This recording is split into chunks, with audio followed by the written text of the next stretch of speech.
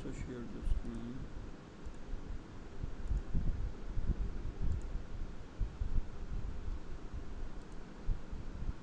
Okay, this is your project report format. सही है ना, ये रिपोर्ट फॉर्मेट है, मैंने ये टीम्स में लैब के जो फोल्डर है उसके अंदर ही अपलोड कर दिया है। सही है, इसके अंदर right your name like both of you, like you are going to make one report in a one group. सही ना, एक ग्रुप की एक रिपोर्ट होगी, यानी मीन्स के कोई एक दो स्टूडेंट्स ने बोला था कि हम इंडिविजुअल तौर पे बनाना चाहते हैं, you can do it individual, right just your own name and own your ID. If you are in a group, so you can write all of the group members here in here, write down your name. अगर नाम बड़ा हो रहा हो तो उसको नीचे भी ले जाया जा सकता है इस तरह से। सही ना, इस तरह से आप इसको शिफ्ट कर लीजिएगा, इट्स अप टू यू, कोई हार्ड एंड फास्ट रूल नहीं है। डेट ऑफ सबमिशन की जिस डेट को आप ये अपलोड करेंगे ऑन द टीम्स, सही है ना, ये मैं वही टीम्स के ऊपर ही इसका एक वो असाइनमेंट वाले सेशन में फ़ोल्डर क्रिएट कर दूँगा। तो ये जो प्रोजेक्ट रिपोर्ट होगी ये उसमें सबमिट होगी। ड्यू डेट एक लिहाज से 15 जुलाई है, तो लेट्स सी कि 15 जुलाई तक आप लोग कितना अपलोड कर लेंगे। आफ्टर द 15 जुलाई भी मैं एक्सेप्ट करूँगा, लेकिन नॉट मोर देन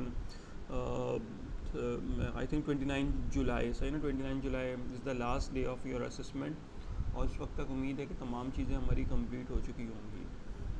तो anyway, here's the rubrics, it is the same as mentioned in the your lab file। यानी lab file में भी mention है कि excellent किस basis पे मिल रहा है, good किस basis पे मिल रहा है, satisfactory और unsatisfactory किस basis पे आपको मिलेंगे। सही है ना।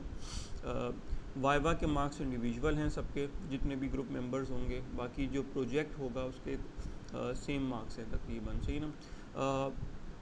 मैंने बताया था आपको कि प्रोजेक्ट जो है आपका टोटल 5 मार्क्स का होगा। सही ना, यानी असेसमेंट जो हो रही है वो तकरीबन मैक्सिमम 6 मार्क्स की है। सही ना, यानी ओवरऑल अगर आप यहाँ पे 3 लेते हैं, 6 आ जाते हैं, उसका मतलब है आपके 5 मार्क्स आ गए। सही ना, और वाइवा जो होगा वो इंडिविजुअल बेसिस पे हो जाएगा। तो ये वाला कॉलम तो आप एम्प्टी छोड़ देंगे, टीचर की एंड पर है। अच्छा, फिर उसके बाद this is a project title. Okay, so you have to right the title like student record system, hospital record system, doctor like information system and so on. इस तरह के जो भी आप, या फिर आप कोई गेम बनाना चाह रहे हैं, टिक टैक टो गेम हो गया, कोई चेस गेम हो गया and so on, what ever the game, hangman and what ever the thing, सो वो टू द पॉइंट आप उसका प्रोजेक्ट का टाइटल दे देंगे। ऑब्जेक्टिव 2 से 3 लाइनों में डिस्क्रिप्टिव होगा, जिसके अंदर आपने बताना है कि what you are going to do, यानी जो आप चीज़ बनाने जा रहे हैं उसको ऑब्जेक्टिव क्या है। इसलिए हम लोग आमतौर पे अपनी लैब का एक ऑब्जेक्टिव मेंशन करते हैं छोटा सा। सही ना। इंट्रोडक्शन के अंदर आपने ये बताना है कि what is the thing that you are going to make and how it is useful. अगर लेट्स सपोज कि आप साइंटिफिक कैलकुलेटर बना रहे हैं, तो आप बता दें कि व्हाट इज़ द कैलकुलेटर क्या होता है, यानी मीन्स कि आप उसमें डेटा देते हैं और वो आपको आउटपुट दे देता है। Usefulness, definitely it will help to solve your complex mathematical things. सही है। अगर आप कोई डेटाबेस बना रहे हैं like account, banking account system, सही ना, तो उसका मतलब है कि बैंक्स जो हैं आजकल की रिक्वायरमेंट है, without any bank you can not do anything else. सही है। एंड अकाउंट, यानी बैंक के जो अकाउंट मैनेज हैं, it's a very like critical and important thing कि हर पर्सन का जो उसमें रिकॉर्ड है वो मेंटेन होना चाहिए इलेक्ट्रॉनिकली, और जब भी हमें कोई रिकॉर्ड एक्सट्रैक्ट करना है तो it will be easily extract हो जाए एंड सो ऑन। तो इस तरह का इंट्रोडक्शन आपने लिखना है। सीडो कोड आपने पॉइंट्स की फॉर्म में लिखने हैं। सही है ना, यानी पॉइंट्स की, पॉइंट 1, पॉइंट 2, पॉइंट 3, पॉइंट 4। सही है। यानी इसमें 100% एग्जैक्टली ज़रूरी नहीं है कि जो आप कोड में लिख रहे हैं वही एक्सप्लेन कर दें। एक इसके स्टेप्स बता दें कि आप पहला जो इनपुट ले रहे हैं उसमें क्या चीज़ इनपुट ले रहे हैं, फिर उस डेटा को आपने कहाँ पे सेव किया, फिर उस पर आपने कौन सा फार्मूला अप्लाई किया एंड सो ऑन। तो इस तरह से आपने उसका सीडो कोड एक्सप्लेन कर देना है।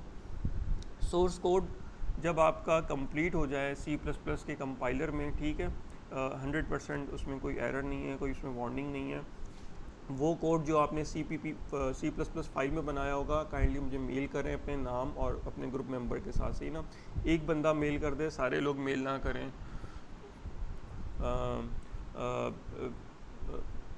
बस ये है कि इसमें आपने CPP जो फाइल है मुझे मेल करनी है, और जो कोड है वो 100% आपका क्या कहते हैं करेक्ट। और ये इसमें ना ये याद रखिएगा कि जो कोड हो वो न्यू कोरियर फॉन्ट जो है आपका यहाँ पे मेंशन होता है वर्ड के ऊपर ऑफ साइज 12 फॉन्ट के अंदर आपने पेस्ट करना है, सही है ना। ऊपर जो है वो कैलिबरी फॉन्ट है तो आपने वही यूज़ करना है, या वो न्यू टेक्स्ट रोमन के नाम से भी होता है एक, टाइम्स न्यू रोमन, सही ना। इन दोनों में से कोई भी आप फॉन्ट जो है वो यूज़ कर सकते हैं, टाइम न्यू रोमन या कैलिबरी, सही है। लेकिन जो कोड का जो फॉन्ट होगा वो कोरियर न्यू के नाम से होगा, सही ना। क्योंकि आपका जो सोर्स कोड है वो आमतौर पे जितनी भी आप बुक्स देखेंगे या जो भी आप एक प्रोफेशनल कोडिंग के जो स्टाइल्स होंगे ना, तो उसमें ये वाला फॉन्ट जो होता है वो इस्तेमाल हो रहा होता है। आउटपुट जो आप दिखेंगे, मेक श्योर कि आउटपुट आपने वो क्या कहते हैं स्क्रीनशॉट नहीं लेना, ठीक है। आउटपुट भी आपने कोरियर न्यू का फॉन्ट यूज़ करना है और फॉन्ट साइज जो होगा वो 12 होगा, सही ना। यानी जो आउटपुट आपकी ब्लैक स्क्रीन पे आ रहा है उस पर आप जब कहते हैं राइट क्लिक करके एंटर की प्रेस करते हैं तो उससे वो जो भी डेटा होता है वो कॉपी हो जाता है, सही ना। once the data has been copy you can place anywhere, so you can just and उसको ना फॉर्मेट ज़रूर कर लीजिएगा कि यानी मीन्स ऐसा ना हो कि कुछ आउटपुट आगे जा रहा हो पीछे जा रहा हो, बिल्कुल सही यानी सर जो आपने इनपुट्स लिए हैं वो शो हो रहे हों और जिसका आउटपुट आ रहा है वो क्लियरली शो हो रहा हो। सिर्फ एक example is more than enough, पूरा यानी अगर आपने बहुत बड़ा कोई डेटाबेस बनाया हुआ है तो वो इतना डिटेल में शो करने की ज़रूरत नहीं है। सिर्फ आउटपुट जो इम्पॉर्टेंट आउटपुट है, लेट सपोज कि जो भी वो कोई फार्मूला कोई अप्लाई हो रहा है उसको सॉल्व कर रहा है, तो सिर्फ वो चीज़ एक मेंशन कर दी जाए। अगर आपके पास मेन्यू आपने क्रिएट किया है उसमें 10 डिफरेंट ऑप्शंस हैं, तो उसमें से सिर्फ मैक्सिमम दो ऑप्शंस को आपने आउटपुट में डिस्प्ले कर देना है, सही ना। उसके बाद फिर आखिर में कंक्लूजन्स हैं कि कंक्लूजन में आपने ये बता देना है कि what do you learn from this particular project, यानी मीन्स कि आपके जो स्किल्स डेवलप हुए इस प्रोजेक्ट करने से, आपने एरेज में कमांड हासिल कर ली, आपने स्ट्रिंग्स में कर ली, आपने व्हाटएवर जो फंक्शंस आपने क्रिएट किए उसमें कॉल बाय रेफरेंस या कॉल बाय वैल्यू जो भी आपने यूज़ किया, सो इट विल बी क्या कहते हैं वो उससे हमारी यानी नॉलेज में इजाफा हुआ और ये प्रोजेक्ट जो है फर्दर क्या कहते हैं कहाँ कहाँ ये इसको इम्प्रूव करके इसको डिप्लॉय किया जा सकता है, सही है ना। तो इस तरह से इसके बेनिफिशियल वगैरह जो हैं वो इस कंक्लूजन वाले पोर्शन में कवर अप हो जाएंगे। कंक्लूजन हुआ, सोर्स कोड हुआ, इंट्रोडक्शन हुआ, ये सब का सब आपने ख़ुद से लिखना है, सही ना। मेक श्योर कि कोई चीज़ भी इंटरनेट से कॉपी ना हो डायरेक्टली। हाँ, अगर आपने कोई आइडिया एक्सट्रैक्ट किया है, कोई इन्फॉर्मेशन एक्सट्रैक्ट की है, so you must write in the reference, है ना। रेफरेंस एक तो टेक्निकल रेफरेंस लिखने का क्या तरीका होता है, आई एम नॉट श्योर कि you have learn it in any other courses, but soon you will learn in detail. लेकिन सिंपल आपने ये करना है कि यहाँ पे लिख देना है कि आपने जो भी सोर्स कोड या जो भी आपका जो प्रोजेक्ट था उसका आइडिया आपने कहाँ से एक्सट्रैक्ट किया, लाइक फ्रॉम c++.com की वेबसाइट से किया या किसी बुक से किया। बुक का नाम लिखना है, ऑथर का नाम लिखना है, उसका एडिशन लिख देना है, ठीक है। एंड इस तरह से आपने यहाँ पे डिटेल मेंशन कर देनी है कि किस चीज़ों को देखते हुए आपने ये जो क्या कहते हैं जो प्रोजेक्ट है परफॉर्म किया। जिस तरह मेरे जो लेक्चर स्लाइड हैं, सही ना, वो बेसिकली आपकी बुक्स और इस पर्टिकुलर वेबसाइट से, और जो बर्नार्ड स्टॉप की बुक है तो उससे मेरे लेक्चर जो हैं वो मैंने एक्सट्रैक्ट किए हैं, डेटा जो है उसका ज़्यादा। टर्बो सी को भी मैंने थोड़ा बहुत यूज़ किया हुआ है। तो इस तरह से एनिमीज़ के जो भी आप जहाँ से भी काम लेते हैं तो आखिर में उसका रेफरेंस ज़रूर लिखते हैं ताकि कंफर्म हो जाए कि हाँ भाई आपने यहाँ से हेल्प आउट लिया है। क्योंकि जब आप रेफरेंस मेंशन कर देते हैं तो उसका मतलब ये होता है कि यू आर ऑलरेडी टेलिंग कि yes I have taken this information from there, but not directly, यानी मीन्स कि आपने कॉपी पेस्ट नहीं करना होता इन टेक्निकल राइटिंग्स के अंदर, सही ना। तो this is a report format that is already available in the teams folder, और उसमें लैब के फोल्डर में मौजूद है। If you have any query questions you can ask, otherwise I am going to start the lecture, the structure today.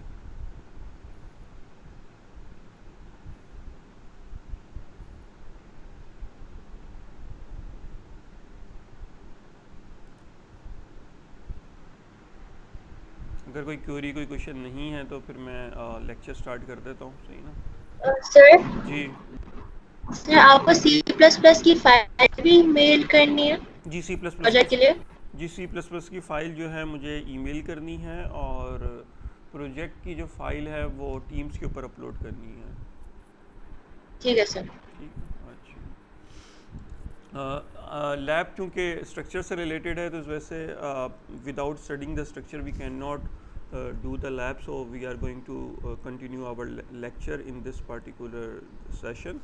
उसके बाद फिर हम लैब भी परफॉर्म कर लेंगे इसकी, सही ना। In the last class on the Thursday, I just give an idea, a basic introduction about the structures. Structure basically it's a combination of several different data types in a same variable कह सकते हैं, सही ना। लेकिन इसको हम यहाँ पे structures का नाम देते हैं, सही ना। The basic definition is that in C or C++ arrays allow you to define a variable that combines several data items of the same kind, सही ना। यानी हम एक स्ट्रक्चर का एक ऐसा वेरिएबल हम क्रिएट करेंगे जो कि हमारे लिए कैरेक्टर, इंटीजर, फ्लोट सब के लिए वो यूज़फुल होगा, काम कर सकेगा, सही ना। Structure is another user defined data type which allow you to combine data item of different kinds, सही ना। तो ये उसी बात को रिपीट कर रहा है कि एक स्ट्रक्चर जो है वो एक डेटा टाइप है, सही ना, और ऐसा डेटा टाइप जो कि डिफरेंट डेटा टाइप्स को अपने कंबाइन कर रहा है, सही ना। We are going to take example of some books और library as well as some like the like movies and something like, ये भी एक so called different databases की combination बनाने का एक procedure है। प्लस के स्ट्रक्चर जब आप सीख लेंगे तो इसके बाद फिर आपको जो आगे सेकंड सेमेस्टर में जो ऑब्जेक्ट ओरिएंटेड का जो कोर्स है उसमें आती हैं क्लासेस। तो क्लासेस में आप क्रिएट करते हैं ऑब्जेक्ट्स क्या होते हैं, वो भी एक यूज़र डिफाइंड डेटा होता है जिसमें कंप्लीट इंफॉर्मेशन होती है about to move data from one location to another, या फिर सो कॉल्ड का kind of database. So this is the basic form of creation of data type, while in the second semester you are going to create some classes.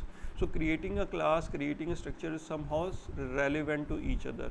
तो उस point of view से जो structure है वो बहुत ज़्यादा important है, सही ना।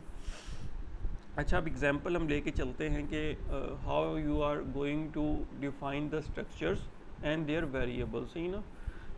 एक एग्जांपल को जिस तरह से है कि you are going to create library record system, सही ना। लाइब्रेरी सिस्टम है और उसके अंदर you have to save the title, the author name, the subject name and the book ID. So we are right now taking just four information, or you can say four variables to save the record into the structure, सही ना।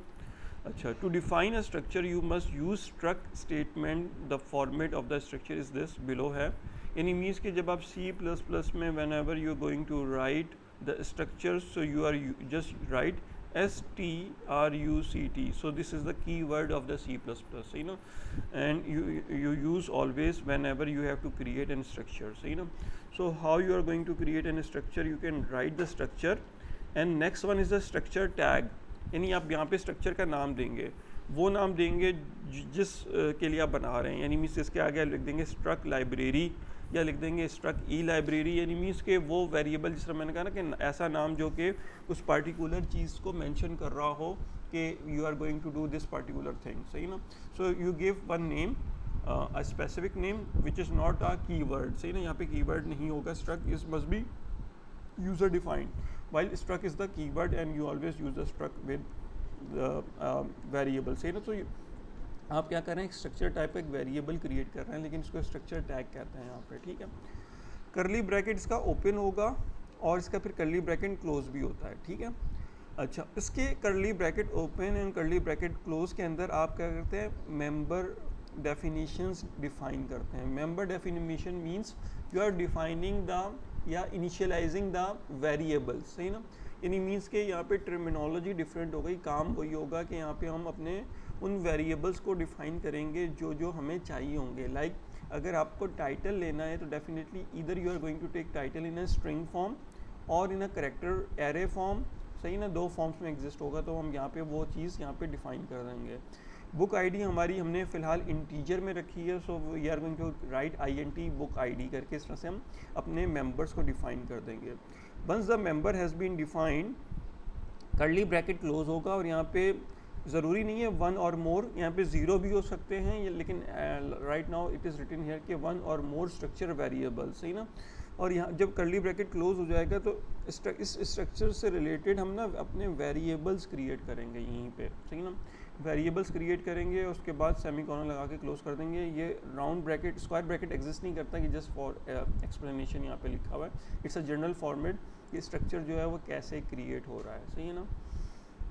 ये already definitions define की हुई हैं कि the structure tag is any name and each member function is a normal variable defined such as int, float और any other variables definition and so on, सही ना। तो ये मैं ऑलरेडी आपको डिफाइन कर चुका हूँ।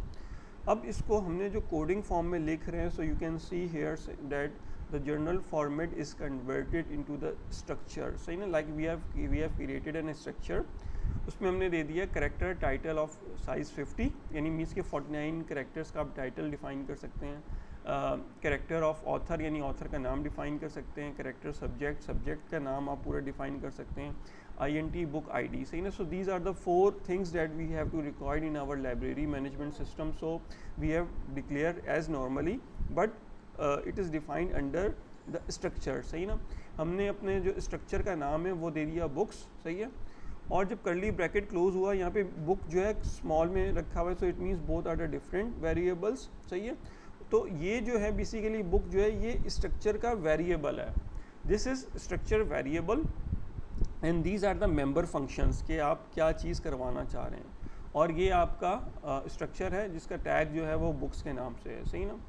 अच्छा, उसके नीचे 2 लाइनें बड़ी इंपॉर्टेंट लिखी हुई हैं, you can understand these lines के To access any member of a structure, use the member access operator dot, सही ना। तो अब यहाँ पे थोड़ी सी कॉम्प्लेक्सिटी ये आ रही है कि अगर आपने किसी भी मेंबर फंक्शन को यूज़ करना है with structure variable, you always put the dot, सही ना।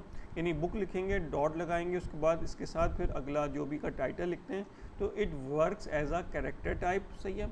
अगर आप बुक अंडरस्कोर IDs के साथ मेंशन कर देते हैं तो ये it works as integer type, सही ना। तो इस तरह से ये जो है वो काम करेगा, सही ना। Here is the complete program, सही ना। इसको मैं डेव के कंपाइलर में भी कंपाइल करके दिखा दूंगा आपको, ताकि आपको इसका आइडिया हो जाए। Let me explain here at that moment. जब आप स्ट्रक्चर क्रिएट करते हैं, it always be created before the int main function, जो आपका मेन फंक्शन है उससे ऊपर ये डिक्लेयर्ड होता है स्ट्रक्चर, सही ना। So the structure is the same that you have declared structure books, give the member function name what, इसमें जितने मर्जी आप इंक्रीज़ करते जाएं, there will be no any limit. Semi colon लगा के आप ये देख रहे हैं कि मैंने यहाँ पे सेमी कर्ली ब्रैकेट जैसे ही क्लोज हुआ सेमी कॉलन लगा दिया, और यहाँ पे मैंने वो बुक जो पीछे आप लोगों ने देखा था वो डिक्लेयर नहीं हुआ, सही है ना। सो इट मीन्स के यू कैन डिक्लेयर हेयर और मे नॉट बी डिक्लेयर, सही ना। आपके पास दोनों ऑप्शन है, आप यहाँ पे डिक्लेयर कर भी सकते हो, नहीं भी कर सकते हो। In case if you are not declare hair, so what you have to do, go to the int main function and then you can write struck, जो स्ट्रक ऊपर लिखा हुआ है, बुक्स लिखोगे और यहाँ पे बुक 1 करके आपने डिक्लेयर कर दिया। यानी मीन्स के ये चीज़ आप यहाँ पे भी कर सकते थे, अगर आप ये चीज़ यहाँ पे डिक्लेयर करते ऊपर, तो यहाँ पे आप सिर्फ लिखते हैं बुक 1, सही ना। अब यहाँ पे बुक 1 लिखते हैं तो ये काम हो जाता है, लेकिन अगर आप इंट मेन के अंदर जाके लिखते हो तो आपको स्ट्रक बुक्स, यानी बुक आपने जब वेरिएबल जो क्रिएट किया है बुक्स का वेरिएबल क्रिएट किया है, सही ना। So this is works as a data type, books जो है वो डेटा टाइप के तौर पे काम कर रहा है, उससे आपने बुक 1 के नाम से एक स्ट्रक्चर क्रिएट किया, सही है। फिर दोबारा एक और आपने स्ट्रक बुक्स लिखा और बुक 2 क्रिएट किया, सही ना। ये यहाँ पे कॉमा डाल के मैं बुक 2 लिखता तो भी क्रिएट हो जाता, सही ना। कॉमा डालता बुक 2 लिखता, यानी इस लाइन में अब मैं जितने भी जो नाम देता वो सारे बुक्स के डेटा टाइप के वेरिएबल्स जो थे वो क्रिएट होना शुरू हो जाते। तो अभी मैंने सिर्फ 2 वेरिएबल्स क्रिएट किए। यहाँ पे समझाने का मकसद ये है कि you can do individually, you can declare in just a single line, और you can write hair, like यहाँ पे सेमी कॉलन से पहले आप यहाँ पे बुक 1 कॉमा बुक 2 लिख दें तो भी ये दोनों की डिक्लेरेशन हो जाएगी। So there are the 3 types, you anyone you can use it, सही ना। सो in the like the programming में आपको थोड़ी काफ़ी हद तक फ्लेक्सिबिलिटी होती है कि इट्स अप टू यू के how you are going to do the thing, सही ना। इंट मेन के अंदर ये ऑप्शन देने का एडवांटेज कुछ इस तरह से है कि let suppose if you declared some variables hair and if the program is very lengthy and you need some more structure variables, so you can create inside the int main programme as well, सही ना. Int main के अंदर भी create कर सकते हैं. इसके अलावा अगर आप कोई फंक्शन यूज़ कर रहे हैं तो फंक्शन डेफिनेशन के अंदर भी आप यूज़ कर सकते हैं. So because it is declared outside the main, so it's a globally access, सही ना. इसका ग्लोबल एक्सेस है. ग्लोबल एक्सेस से मुराद यानी इंट मेन के फंक्शन में भी इस्तेमाल होगा, and it is if you are creating some function so it also use in Dooj particular function as well, सही है.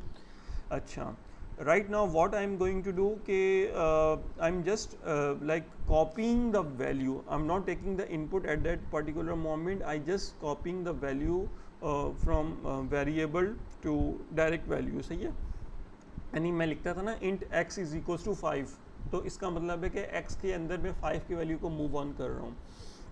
So if you want to copy the whole word, then you have to require the string functions or the character array function that's called strcpy, सही ना. इसका मतलब होता है string copy करो, सही ना. यहाँ पे मैंने लिखा हुआ है book 1. so book 1 is the my variable that has been created from the book variable. Dot लगाया और उसके बाद ये मैंने मेंबर फंक्शन लिखा टाइटल. इट मीन्स के this particular variable hold the name of the book. So I just write down the absolute C++. This is another book. It's very good book of the C++ programming, but it's an advanced one. So आपने book का नाम absolute C++ जो है वो इस book dot title के अंदर move on कर दिया, सही है. Second is the strcpy. So again you are going to copy book 1, सही ना. book 1 रहेगा, variable का नाम वही है book 1 dot member function आपने use किया author. So you have to write down the Walter Savage. So Walter Savage will be saved in the particular author's book. Then book 1 dot subject. So book 1 dot subject एक इस subject से related है, तो C++ आपने move on कर दिया in this particular book 1 dot subject के अंदर, सही है. और अब आपने integer value को move on करना है, so you can use the equal sign, सही ना. you are not using strcpy because strcpy is only used for the character type variable, सही ना.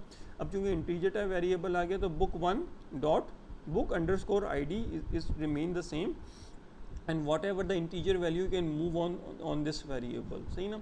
Then you also declare another variable that called the book 2. So similarly same way you are going to move the information in the book 2 dot title. Write down the book title name, book 2 dot author Bill Gates, and book 2 dot subject, and then its id. So you have taken the values in book 1 and book 2 variables. Each variable is holding 4 values, सही ना. 4 values को represent कर रहा है. तो अगर आपने जब इन values को print out करना है तो सिंपली आप लिखेंगे cout book 1 title. तो एज इट इज़ जो जिसने आपने इनपुट लिया था book 1 डॉट टाइटल में, तो similarly you are going to print book 1 dot title, book 1 dot author, book 1 dot subject, book 1 dot book id. So what ever the data has been store in these files it is going to print on the screen, सही ना. इसको एक दफ़ा मैं execute करके दिखा देता हूँ ऑन द कंपाइलर.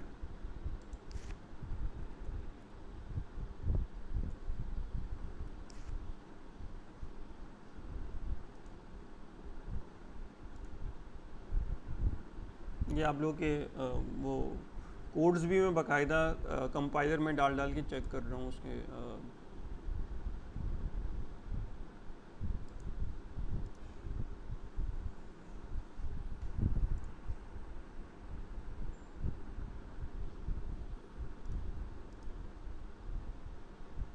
सही है, कोड को देख लेंगे. सब इसमें हमें 2 हेडर फाइल्स की ज़रूरत है, क्योंकि अब हम strcpy को कॉपी को यूज़ कर रहे हैं, तो हमें स्ट्रिंग फंक्शन यूज़ कर रहे हैं, तो उसके लिए हमें we require this particular header file. This is a structure. You can see when you write down the struct it becomes bold, highlighted. So it means it's a keyword, and you have created a title called structure tag books. ये इसके member functions आ गए. You can increase as many as you can. अब जिस तरह मैं बता रहा था book 1, सही ना. If you do not want to declare here, so you simply write book 1, सही ना. ये भी एक तरीका है, सही ना. There will be no any error or warning about it, सही ना. ये तरीका जो है बिल्कुल सही है। कॉमा डालें यहाँ पे, बुक 2 लिख दें, सही ना। तो इस तरह से आपको नीचे डिक्लेयर करने की ज़रूरत नहीं है, सही ना। So this is the another way of using the structured variable. So these are called the book 1 and book 2 are the called the structure variable of type books, सही है ना। आप एक से ज़्यादा स्ट्रक्चर भी क्रिएट कर सकते हैं with in a single programme, सही ना। ज़रूरी नहीं है कि एक ही स्ट्रक्चर, यानी मैंने बुक का क्रिएट किया, इसके साथ एक और आप स्ट्रक्चर क्रिएट कर सकते हैं, सही ना। यानी इस लाइब्रेरियन के नाम से कर सकते हैं कि लाइब्रेरियन की आईडी, टाइटल वगैरह, यानी मीन्स कि जो उसका स्टाफ है उसके लिहाज से आप क्रिएट कर सकते हैं। More than one structure will be created in a single programme. तो फिर आप जिस स्ट्रक्चर का, यानी बुक से लेंगे तो बुक के इन मेंबर फंक्शन को आप एक्सेस कर सकते हैं। इसके अगर किसी और स्ट्रक्चर को आप क्रिएट करते हैं तो उसके नाम से आप उसका वेरिएबल जो है वो क्रिएट करेंगे, सही ना। सो default data is already hair, so just when I am going to compile and execute it give me the directly the output, सही ना। आउटपुट आ जाएगा कि बुक 1 टाइटल जो है वो हमारे पास एब्सोल्यूट, ये बुक का टाइटल आ गया, ऑथर का नाम आ गया, उसकी बुक की टाइप आ गई, उसकी आईडी आ गई, एंड सो ऑन, सही ना। So this is one of the starting the simplest programme of the structure, सही ना। स्ट्रक्चर का सिंपलेस्ट प्रोग्राम था। Then moving towards further in detail, सही ना। ये हमारा आउटपुट भी आया हुआ है। अब जो है थोड़ा सा और फर्दर इसको डिटेल में लेके जाता हूँ, सही है ना, कि यूजिंग द फंक्शन, सही ना। यानी मीन्स कि you can implement each and everything in the structure. आप फंक्शंस भी क्रिएट कर सकते हैं, आप एरेज भी क्रिएट कर सकते हैं, आप पॉइंटर्स भी क्रिएट कर सकते हैं, सही है ना। So how you are going to use the functions in a structure, के आपने क्या किया कि आपने वही स्ट्रक्चर क्रिएट किया, उसका टैग लगा दिया, बुक्स अंडरस्कोर टी करके टाइटल लिख दिया, जो भी आपने नाम देना है, करली bracket open, you can write hair, you can write below, doesn't matter, सही ना। यहाँ पे आपने स्ट्रिंग, मैंने स्ट्रिंग को यूज़ कर लिया बजाय करेक्टर एरे को यूज़ करने के, तो स्ट्रिंग डॉट टाइटल यहाँ पे आ गया, सही ना। String dot title int year, यानी मैं बुक का सिर्फ एक नाम ले रहा हूँ और उसका एडिशन ले रहा हूँ, सही ना, कि किस ईयर में वो पब्लिश हुआ है। उसके अंदर मैंने 2 वेरिएबल्स क्रिएट किए, like member function of the books underscore T, mine and your, सही ना। Function definition of the function की एक मैंने फंक्शन क्रिएट किया जो कि प्रिंट बुक, यानी बुक का नाम जो है वो प्रिंट कर रहा है, सही ना। अब जो स्ट्रक्चर टाइप फंक्शन है, सही ना, सो मेक श्योर कि स्ट्रक्चर टाइप फंक्शन वॉइड का मतलब ये होगा कि जो भी इसका आउटपुट है वो फंक्शन डेफिनेशन के अंदर आएगा। सी आउट जो होगा फंक्शन डेफिनेशन के अंदर होगा, जो कि यहाँ पे हो रहा है। मैंने अपने फंक्शन का नाम दिया प्रिंट बुक, और उसके अंदर अब जो मेरे वेरिएबल होंगे वो स्ट्रक्चर टाइप के ही होंगे, सही ना। सो स्ट्रक्चर टाइप में कैसे क्रिएट करूँगा कि वो जो मैंने टैग बनाया था उससे, यानी समझ लें ये जो मेरा INT फ्लोट या करेक्टर का काम परफॉर्म कर रहा है, तो बुक्स अंडरस्कोर टी, और दिस इज़ द वेरिएबल, सही ना। बुक के नाम से मैंने एक वेरिएबल क्रिएट किया, बुक का वेरिएबल। इंट मेन का प्रोग्राम शुरू हुआ, मेन प्रोग्राम में आए, सही ना। अब यहाँ पे मेक श्योर ये याद रखें कि अगर आप स्ट्रिंग से कोई वेरिएबल डिक्लेयर करते हैं, स्ट्रिंग से वेरिएबल डिक्लेयर करते हैं, तो आप इक्वल के साइन से वैल्यू को मूव ऑन कर सकते हैं, ये स्ट्रिंग की प्रॉपर्टी है। अगर आप एक करेक्टर ले रहे होते CHAR और टाइटल ऑफ साइज 50 लेते तो आपको STRCPY लेना था, सही है। इसी वजह से मैंने यहाँ पे, अगर आप देखें कि मैंने string.h की फ़ाइल को यूज़ नहीं किया, क्योंकि string.h की फ़ाइल वब यूज़ होगी जब मैं स्ट्रिंग के या करेक्टर एरे के कोई फंक्शंस को, बिल्ट इन फंक्शंस को यूज़ करूँगा, ठीक है। तो यहाँ पे मैंने कहा माइन मेरा एक वेरिएबल था ऑफ स्ट्रक्चर टाइप, डॉट, और फिर टाइटल की टाइप स्ट्रिंग थी, तो इस वजह से मैंने एक टेलीमेडिसिन का वर्ड जो है उसमें कॉपी कर दिया, सही ना, it's a direct copy. Similarly mine के अंदर मैंने एक और चीज़ कॉपी की विच इज़ एयर्स की टाइप इंटीजर थी, तो 2017 जो है वो मैंने यहाँ पे मूव ऑन कर दिया, ठीक है। इसके बाद मैंने लिखा सी आउट एंटर टाइटल, सही ना। ये पहला जो मेरा इनपुट है ये मैंने बाय डिफ़ॉल्ट वही वो इनपुट ले लिया। अब मैं यूज़र से इनपुट ले रहा हूँ, सही ना, यूज़र से इनपुट ले रहा हूँ। जब मैं यूज़र से इनपुट ले रहा हूँ तो मैंने लिखा एंटर टाइटल, सही ना। जब मैंने एंटर टाइटल, तो इसका मतलब है आपने कोई टाइटल एंटर करना है। अब देखें यहाँ पे जो इनपुट लेने का तरीका है वो थोड़ा सा डिफरेंट हो गया, यानी मैंने आपको करेक्टर एरे में बताया था कि you are going to take input, एक मैं वो नोट पैड खोल लेता हूँ, like when ever you are declaring some character array of size 10. So how you are going to take input, like C in dot get line array comma of 9. So this is the method that I teach you when we are studying the string. सही ना, string का जो input लेने का तरीका मैंने आपको बताया था कि you are going to declare right this way, C in dot get line array of size 9, यानी मीन्स के 9 करेक्टर का आपने इनपुट लेना है. जो लास्ट करेक्टर हमारा होगा वो नल करेक्टर के लिए रिजर्व होगा. सही है. स्ट्रिंग के अंदर हम यहाँ पे कोई लिमिट डिफाइन नहीं करते कि what is the length of our title. सही ना. So you are going to take input, it will automatically calculating के okay the size of what ever the your input is this one. सही है ना. और फिर इसका जो लेंथ मालूम करने का तरीका, कोई पार्टिकुलर वर्ड मालूम करने का तरीका ऑलरेडी मैंने आपको आखिरी की जो स्ट्रिंग का 1, 2 या 3 स्लाइड्स हैं उसके अंदर कवर अप कराया था. So you can see again वहाँ पे भी स्ट्रिंग डॉट लेंथ करके आपने उसका लेंथ जो थी वो मालूम कर रहे थे. यानी मीन्स कि अगर टाइटल में आपने इसकी लेंथ मालूम करनी है तो डॉट लेंथ इसके आगे लगा देंगे तो आपको उसकी लेंथ मालूम हो जाएगी. सही ना. जबकि इसके अंदर जो कैरेक्टर एरे था इसके अंदर strlen का फंक्शन यूज़ किया था हमने. So these function must be remember for you, यानी अब आपकी ज़बानी याद होनी चाहिए क्योंकि in the next course these thing again is required to use in your programming. सही ना. तो ये तमाम चीज़ें आपको यूज़ करनी हैं अगले सेमेस्टर में भी. सो अब यहाँ पे देखें कि जो यहाँ पे इनपुट लेने का तरीका जो आप देख रहे हैं यहाँ पे लिखा हुआ है गेट लाइन. इसके शुरू में सी इन डॉट गेट लाइन नहीं है, इसमें गेट लाइन है, ब्रैकेट स्टार्ट हो रहा है, सी इन लिखा है, यानी मीन्स के जो सी इन है ये अंदर चला गया, कॉमा लगाया, योर्स डॉट टाइटल, यानी योर्स डॉट टाइटल जो है वो हमारा ये समझ लें कि वो है करेक्टर है. लाइक फॉर एग्जांपल कि अगर यही चीज़ करेक्टर नहीं, अगर मैं डिक्लेयर करूं str string array, so this is my declaration. सही है. और इसके अंदर जो मैं इनपुट ले रहा हूं वो ले रहा हूं गेट लाइन. ये मैंने आपको उसमें बताना था लेकिन माइंड से निकल गया था. तो लेकिन anyway it will be cover up here.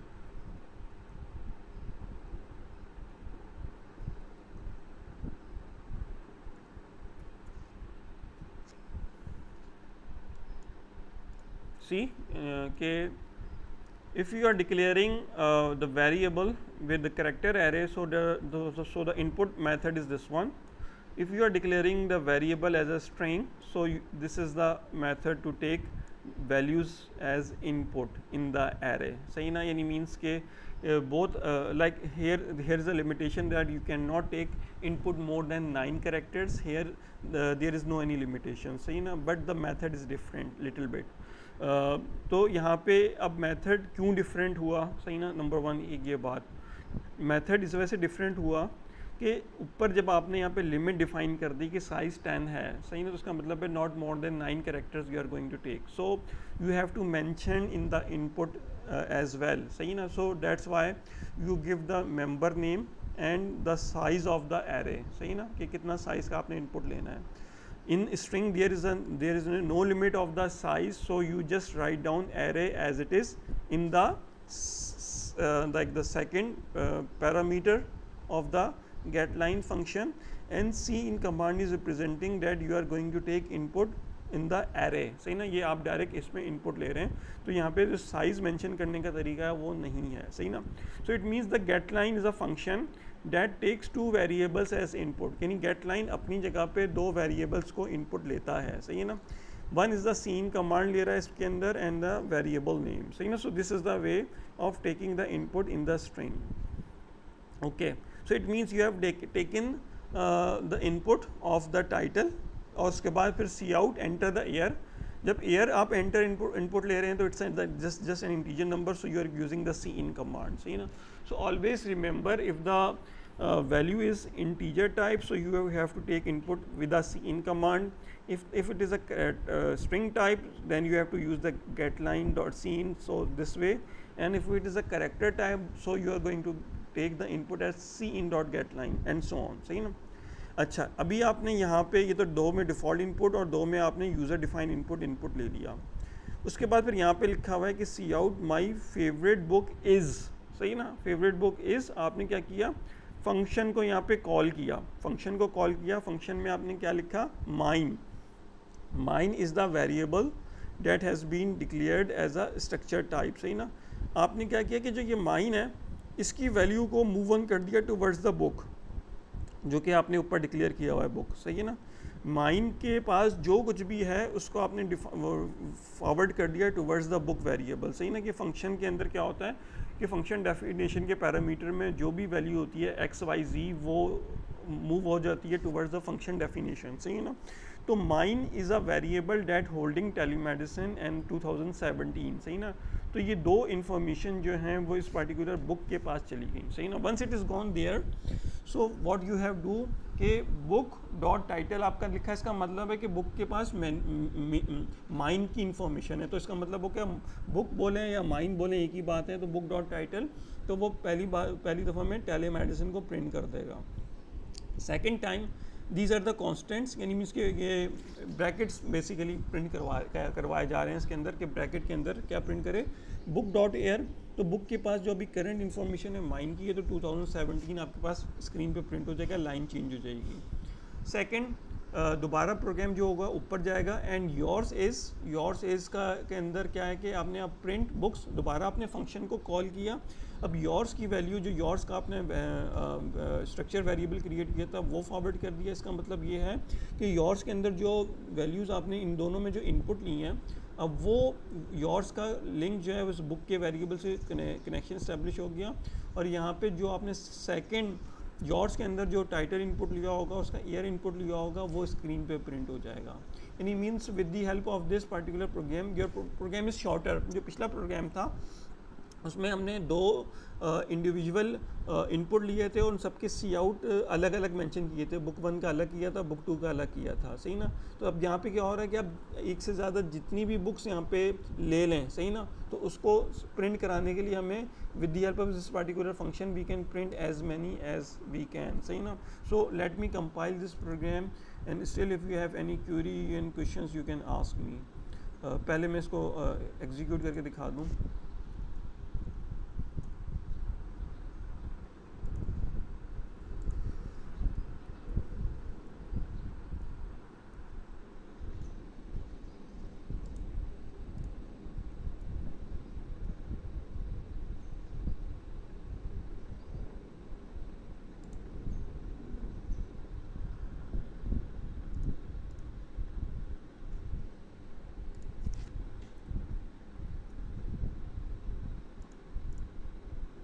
Okay, so this is my structure, सही है ना। स्ट्रक्चर क्रिएटेड है, इसको अगर मैं नीचे कर लूँ कोई मसला नहीं है। दो मेरे वेरिएबल्स क्रिएटेड हैं, मैं इंट मेन के अंदर भी इनको क्रिएट कर सकता था, मेरे पास दोनों ऑप्शंस थे, सही ना। It doesn't effect on my output, सही ना। फॉर्मेटिंग को अभी मैं नहीं देख रहा, सही ना। फॉर्मेटिंग आप खुद ही चेक कर लीजिएगा, खुद से कंपाइल करके इसको एक दफ़ा रन करके एग्जीक्यूट करके ज़रूर देखिएगा। एक बुक का डेटा मेरे पास डिफ़ॉल्ट में मौजूद है, सही है ना। तो मैं सेकंड बुक का जो डेटा है वो इनपुट ले रहा हूँ, सही ना।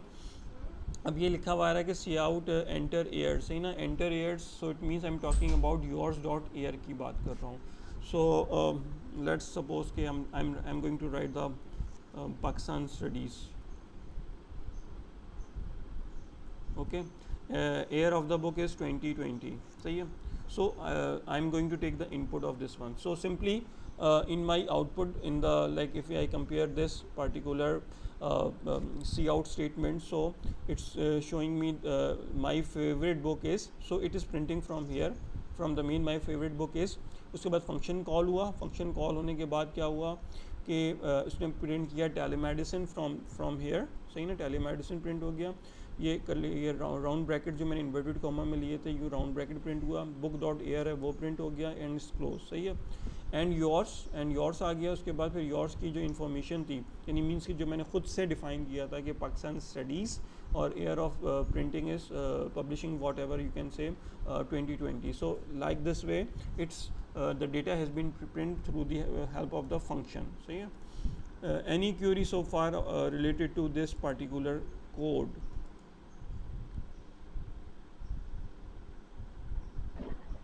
सर जी, सर आपने बुक्स अंडरस्कोर टी बुक क्या लिया हुआ है? ये आपका ये मेरा एक स्ट्रक्चर है। ये जो बुक्स अंडरस्कोर टी एक स्ट्रक्चर है, इसको मैंने नाम देना चाह रहा था लेकिन आधा ही छोड़ दिया। You can define your any name here, यानी मीन्स के आप अपने स्ट्रक्चर की यहाँ पे टाइप बता देंगे, यानी समझ लें बुक डॉट टाइटल्स मैं देना चाह रहा था इसके ऊपर ना। तो अच्छा सर, तो इट्स अप टू यू, यानी मैंने आपको यहाँ पे तो ये सर शो। बेसिकली स्ट्रक्चर का नाम है। हाँ, यानी मीन्स ये एक स्ट्रक्चर का नाम है, सही ना। आप इसमें अंडरस्कोर करके डिफाइन कर सकते हैं। Let's suppose if there are two words, so like hospital record, तो हॉस्पिटल अंडरस्कोर ओके रिकॉर्ड ठीक है करके आप डिफाइन कर सकते हैं। सही है। अच्छा, नेक्स्ट इज सर। एक जी और क्वेश्चन है जी। सर, वो अगर हमें स्ट्रक्चर समझ आ गया सही तरह से तो फिर हम अपने प्रोजेक्ट में इस्तेमाल कर सकते हैं। कर सकते हैं, हाँ जी, एज अ प्लस एडवांटेज। लेकिन make sure you must use array, character and functions. If you are including the structure it will be the plus point. Okay sir. सही है। तो अच्छा, next example is about the arrays of the structure, सही ना। Arrays of the structure में ये है कि now we are going to use the arrays, सही ना। एरेज को अगर आपने यूज़ करना है in the structure, so you can see almost this is a same programme, सही ना, सेम प्रोग्राम है। उसके अंदर स्ट्रक बुक अंडरस्कोर टी के नाम से वही मैंने एक नाम ले लिया। मेरे ख्याल में अक्सर ये आपको इंटरनेट पे भी शायद ये नाम मिले, सही ना, कि it's a very common name that has been defining in the structure, सही है। उसके अंदर स्ट्रिंग डॉट वही स्ट्रिंग टाइटल ले लिया मैंने और एक एयर ले लिया। और जो एरेज की जो डेफिनेशन है वो इसके स्ट्रक्चर वेरिएबल के अंदर आ रही है, सही ना, नेम्स ऑफ 3, यानी मीन्स के अब मैं 3 बुक्स का डेटा जो है वो यूज़र से इनपुट लूँगा, सही ना। 3 बुक्स का डेटा इनपुट ले रहा हूँ, उन 3 बुक्स को मैं डिस्प्ले करवा दूँगा, सही ना। 3 बुक्स का मतलब ये है कि हर बुक जो है वो एक टाइटल और एक ईयर ऑफ पब्लिकेशन जो है वो प्रिंट करेगी, सही ना। फंक्शन भी इसके अंदर यूज़ हो रहा है ताकि अगर मैं फंक्शन यूज़ नहीं करूँगा तो इंडिविजुअली तौर पे मुझे तीनों को प्रिंट आउट करना पड़ेगा। Right now with the help of function it is printing just one time, सही ना। तो ये फंक्शन एज इट इज़ अपनी जगह पे रहेगा, जैसे मैंने पिछले लेक्चर स्लाइड में आपको शो अप किया था। यहाँ पे एक वेरिएबल मैं क्रिएट कर रहा हूँ, सही ना, एक अलग से स्ट्रिंग डॉट माई str यानी माई स्ट्रिंग के नाम से, और इंट n के नाम से एक इंटीजर टाइप वेरिएबल क्रिएट किया using for loop purpose. Although I told you के यूज़ int, यानी आई से आपने लूप को डिक्लेयर करना है। So it's not the mandatory but better to use for loop starting with I, सही ना। लेकिन here I am using n, so it doesn't like there is कोई इसमें वो नहीं है कि आपने n क्यों यूज़ किया, सही है। तो मैं तो ये तमाम चीज़ें क्लियर करता जा रहा हूँ ताकि you must know each and everything about the programming. So first of all I want to take all the data input from the user, यानी यूज़र से मुझे डेटा सारा इनपुट लेना है। So if I define here num is equals to 3, so it means I have to use the loop starting from 0 to less than 3, so I'm going to take 3 values as input in the structure of names, सही है ना। Enter title लिखा, तो अब gate line dot C N, और यहाँ पे मैं स्क्वायर ब्रैकेट लगाऊंगा क्योंकि इस वजह से कि यहाँ पे मैं मोर देन 1 नेम जो है वो यूज़र से इनपुट ले रहा हूँ, सही ना। यहाँ पे मेरा 1D ही रहेगा, यानी आपको याद होगा कि अगर मैं एक से ज़्यादा नाम लेता था तो कैरेक्टर के अंदर मुझे 2D एरे डिफाइन करना पड़ता था, 2D कैरेक्टर एरे। तो पहला जो एरे होता था first row is representing the row, second is representing the column, सही ना। अब चूंकि स्ट्रक्चर स्ट्रिंग के अंदर स्ट्रिंग्स के अंदर हम वो लेंथ डिफाइन नहीं करते हैं, सही ना।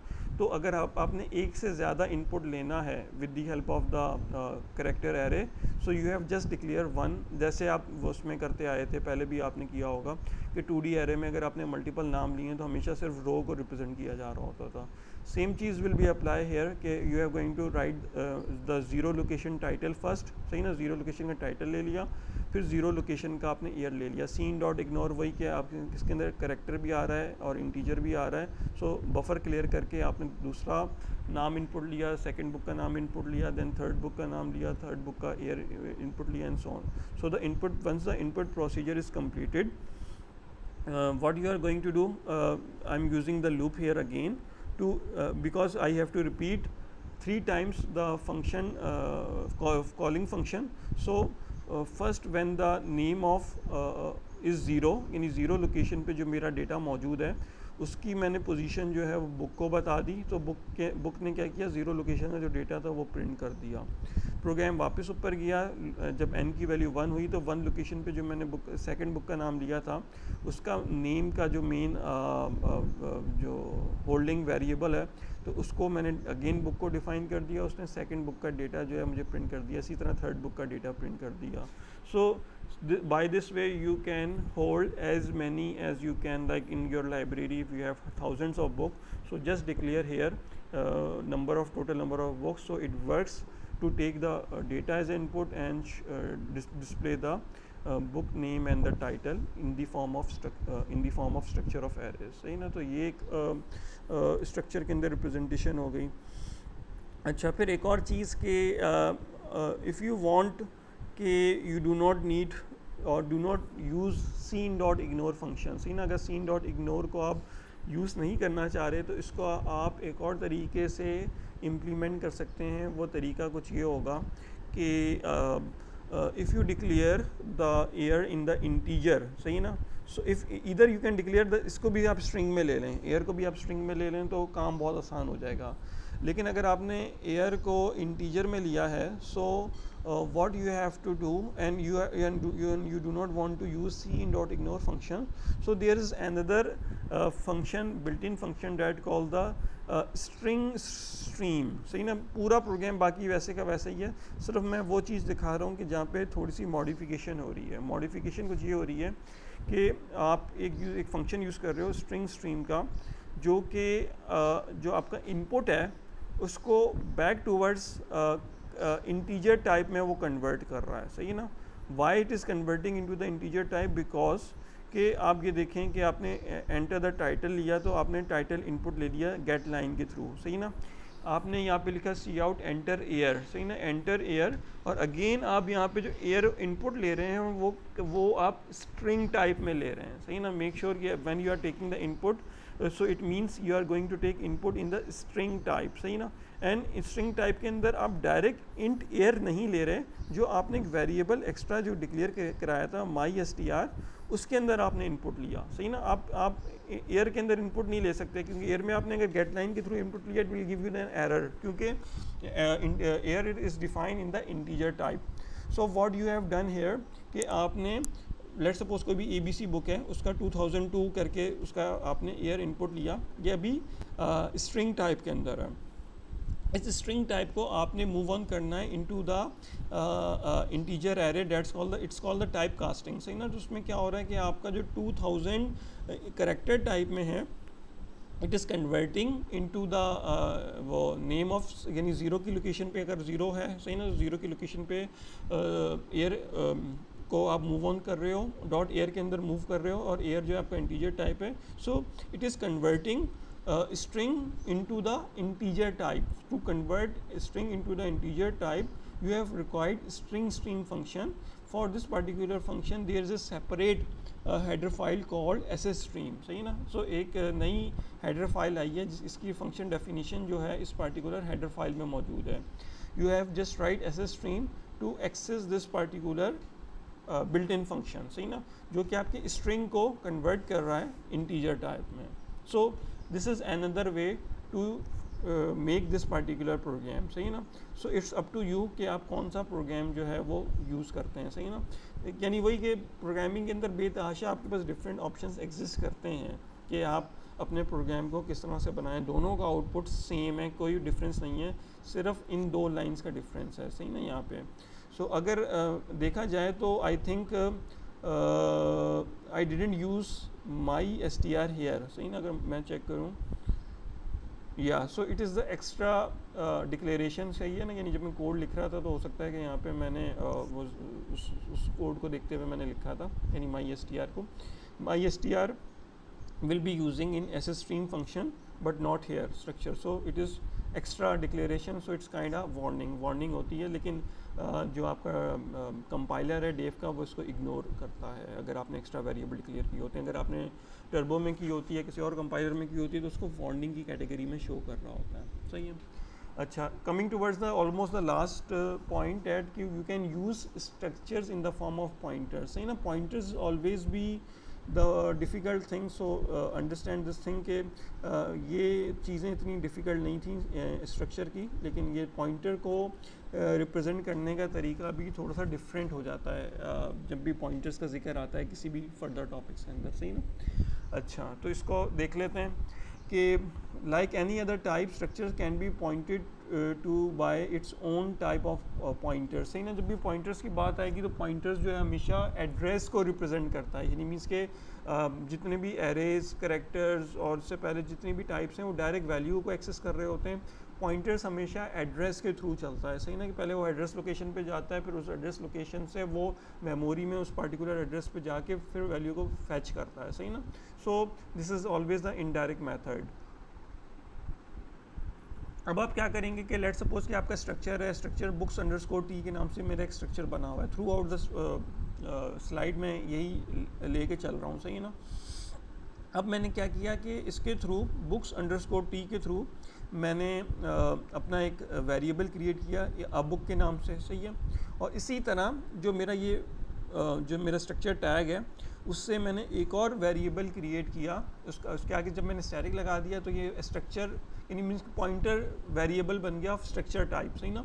ये स्ट्रक्चर टाइप वेरिएबल है जो कि इन दोनों वैल्यूज़ को डायरेक्टली होल्ड कर रहा है. ये पॉइंटर वेरिएबल है जो इन दोनों वैल्यूज़ को इनडायरेक्टली होल्ड कर रहा है, सही ना. मुझे एक्सप्लेन करने की ज़रूरत नहीं है कि how the structure has been working, सही है. अच्छा, यहाँ पे दो इंपॉर्टेंट पॉइंट्स हैं. Here a book is an object of structure type book underscore T and P book is a pointer two pointer is a pointer to point object of structure type books underscore t, सही है. यानी means के ये हो गया. Therefore the following code would also be available, यानी means के अब आप क्या कर रहे होगे कि जो नॉर्मल वेरिएबल है, सही ना, उसकी जो एड्रेस लोकेशन है उसको आप पी बुक में मूव ऑन कर सकते हो, सही ना. ये जैसे हम इससे पहले पॉइंटर में प्रोग्रामिंग करते आए थे तो same concept will be applying here कि नॉर्मल वेरिएबल का जो एड्रेस है वो आप पी बुक की मेमोरी की जो लोकेशन है उसमें सेव कर सकते हो, सही है. अच्छा, अब ये कंप्लीट प्रोग्राम है. लेट्स सी कि हाउ इट्स वर्क, सही ना. It's the same programme that has been taken the name of the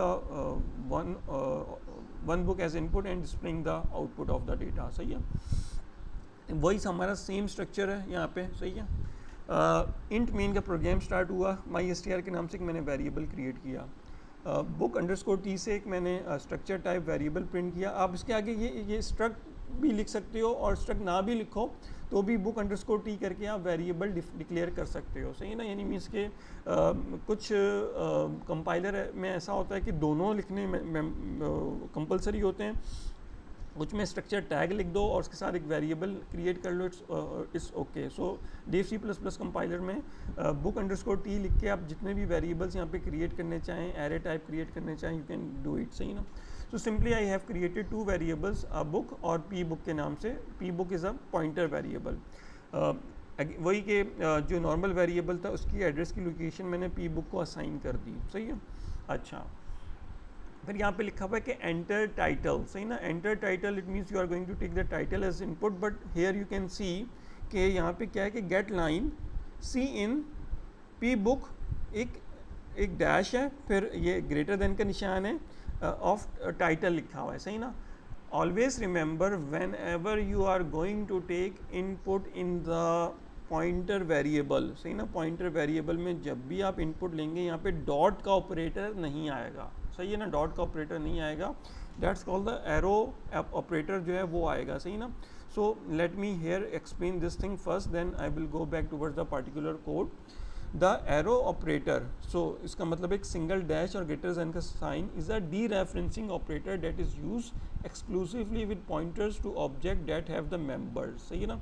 यानी मीन्स कि जब भी आपने पॉइंटर्स के अंदर वैल्यूज़ को एड अप करना है या उससे फैच करना है, you always use the pointer variable name with arrow operator with the variable of the structure variable, सही ना.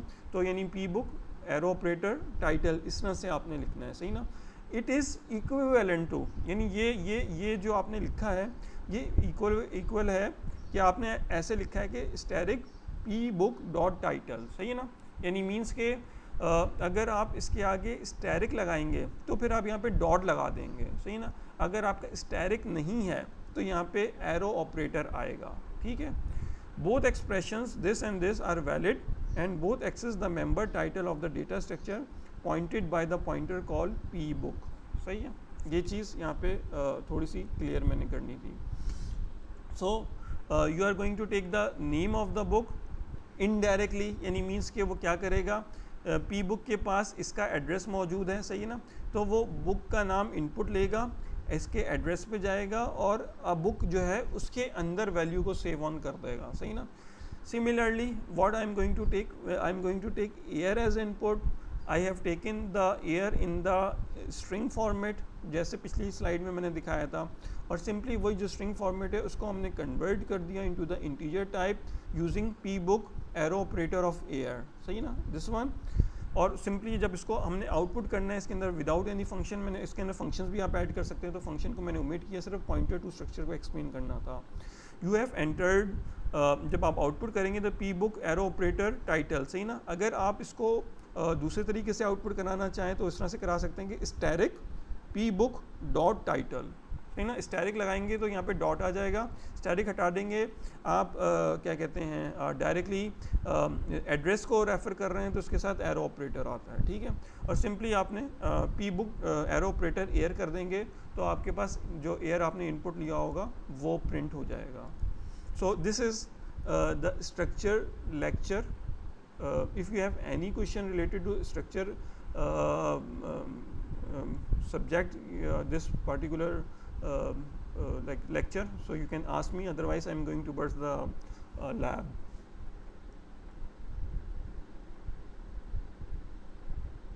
Is it clear?